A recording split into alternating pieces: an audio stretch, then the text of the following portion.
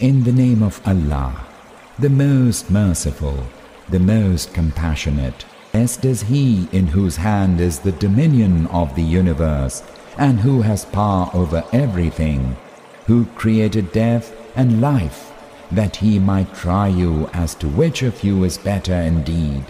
He is the most mighty, the most forgiving, who created the 7 heavens one upon another. You will see no incongruity in the Merciful One's creation. Turn your vision again.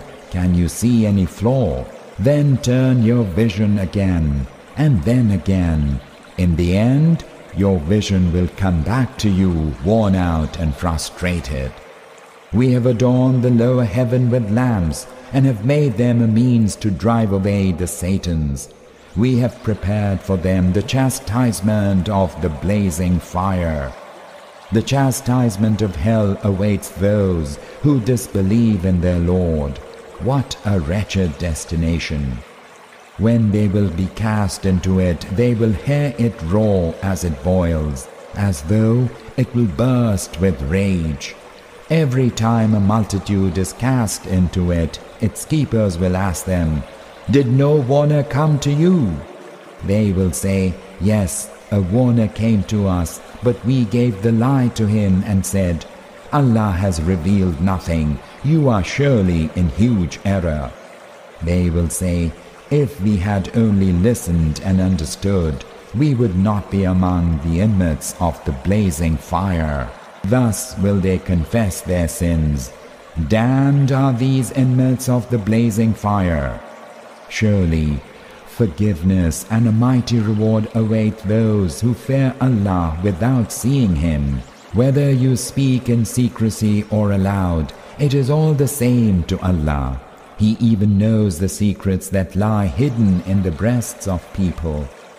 Would He not know He who has created when He is all subtle, all aware?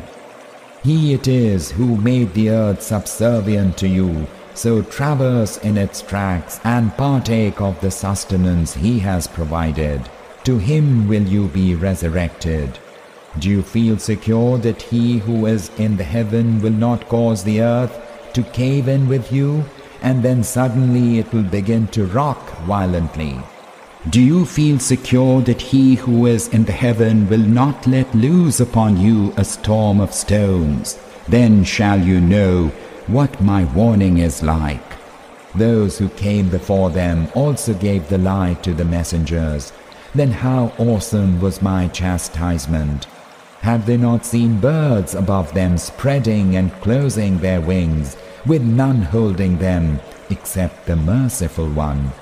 He oversees everything. Which is your army that will come to your aid against the Merciful Lord? But the unbelievers are in utter delusion. Who shall provide for you if He withholds His sustenance? Nay, but they persist in rebellion and aversion. Who is better guided, he who walks groveling on his face, or he who walks upright on a straight path? Say, He it is who has brought you into being, and has given you hearing and sight, and has given you hearts to think and understand. How seldom do you give thanks? Say, Allah it is who multiplied you in the earth, and to Him you will be mustered. They say, if you are truthful, tell us when will this promise of the hereafter be fulfilled? Say, Allah alone knows about that, and I am no more than a plain warner. When they will see it near at hand, the faces of all those who had denied it will be distraught, and then they will be told, "This is the doom which you used to ask for." Say to them, "Did you ever consider whether Allah destroys me and those that are with me, or shows mercy to us? Who can protect the unbelievers from a grievous chastisement?" Say to them, He is merciful, and it is in Him that we believe, and it is in Him that we put all our trust. Soon will you know who is in manifest error. Say to them, did you even consider If all the water that you have in the wells were to sink down into the depths of the earth, who will produce for you clear, flowing water?